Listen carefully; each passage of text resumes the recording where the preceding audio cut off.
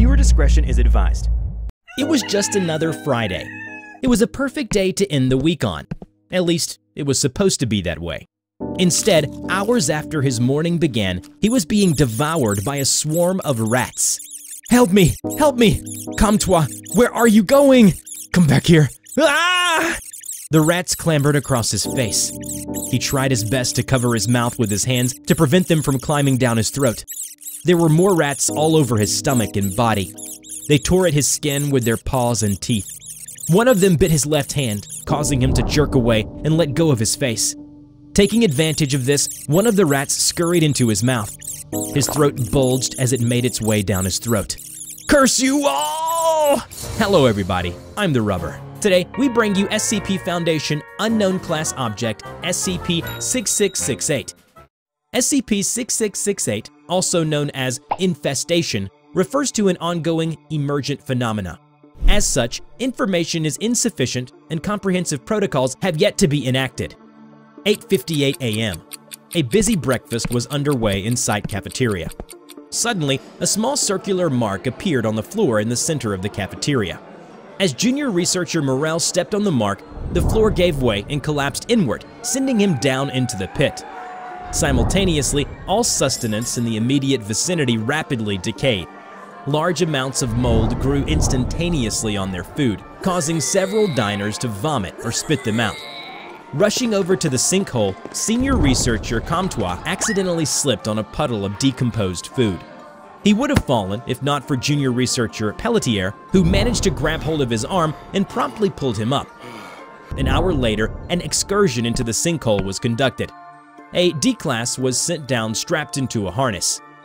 What can you see? Well, nothing yet. It's dark in here, like a real dark. Seems big, too. As soon as I went below the initial opening, I can't see the sides no more. It's just black in every direction. After 2 minutes of continuous descent, the D-class had completely disappeared into the darkness. Only the wire from the crane was visible. Shortly after, his voice came through fuzzily on the speakers. Ugh, Christ, I'm getting something. It reeks down here. Smells worse than the moldy crap you have up there. Still can't see anything, though. Suddenly, a wet, squelching sound interrupted him. Stop the crane! Stop the crane! The camera feed turned from only pitch black to now capturing the D-class being plunged all the way up to their waist into a black viscous liquid at the bottom. What's wrong? Are you okay? Answer me! Yeah, I think. I'm at the bottom now. And there's a shape. Looks human. Alright, grab the body. We're pulling you both out. The D-class pulled the back of the body's lab coat, but his body splintered into smaller, fast-moving entities which the camera failed to identify. Get me out of here now! No, they're getting into my suit! Ah! Upon recovery, the D-class lay unconscious. He was removed from the harness, and medical staff were summoned. Before they could arrive, he began to levitate, and suspended in the air in a non-responsive state.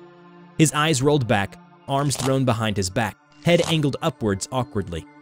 They could hear sounds of rapid movement from within the sinkhole, which was then tentatively designated as SCP-6668-1. Was that Morrell? What was it even? Doesn't matter. If he's still alive, he would have made a sound by now. But since he hasn't, consider him dead. Another hour passed. Site Director Hughes and a team of researchers surrounded and observed SCP-6668-2, the D-class who was still suspended mid-air. Suddenly, his eyes snapped back. He glanced rapidly around him until making eye contact with Comtois. Director, he's awake, and it looks like he's trying to speak.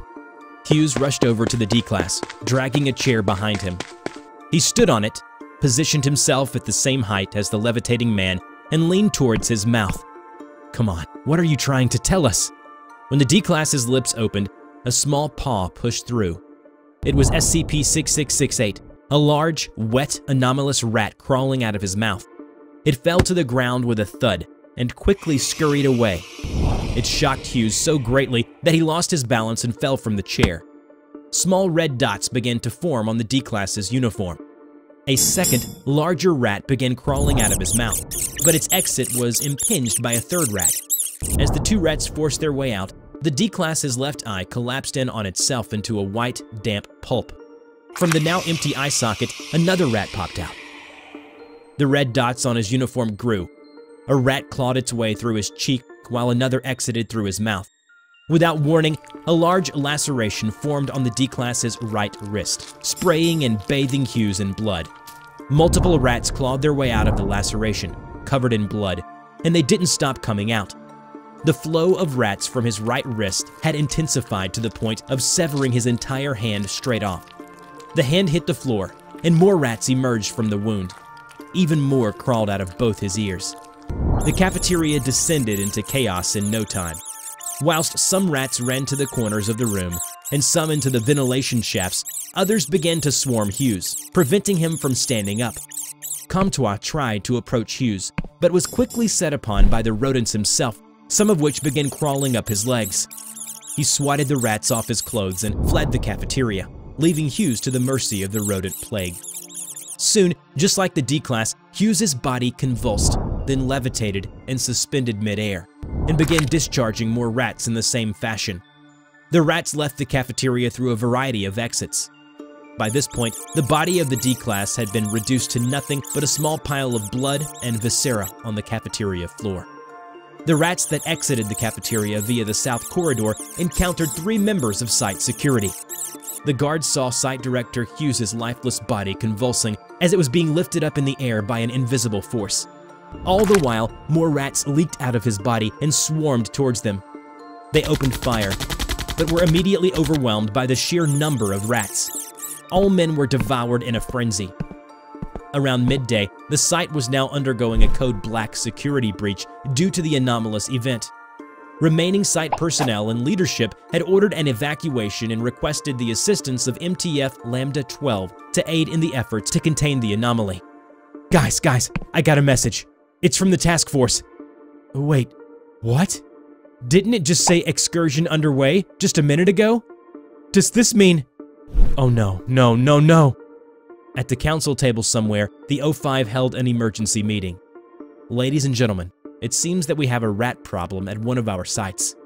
I'm sure that after seeing this, you will no doubt agree with me that the site is lost for good. Councilman 0501 played the footage on screen.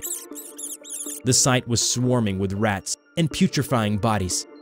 As of now, security measures are in place to emit a sedative gas throughout the site, and to incinerate the entirety of the site interior, with the exception of some designated containment cells. After 8 hours, MTF Lambda 12 will move in to confirm neutralization. Alright, vote is now open.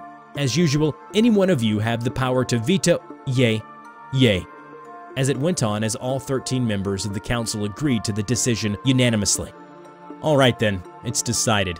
The site is to be sectioned off and quarantined. Any excursion into the site is forbidden. Wait, what is this? Suddenly, a message came through on screen. It was a message from one of the supervisors on site. Alright, I've seen enough. Unfortunately, vote's more than enough. Get that out of my screen. 8:58 p.m. After the proposed measures had taken effect, MTF Lambda 12 began their excursion into Site 314. However, no signs of life were observed. The team was unable to locate the sinkhole. The floor in the cafeteria was intact, appearing as if it did prior to the anomalous event. Or so said, according to official Foundation documents. Days later, the city was closed off and quarantined, and the site was wiped from records.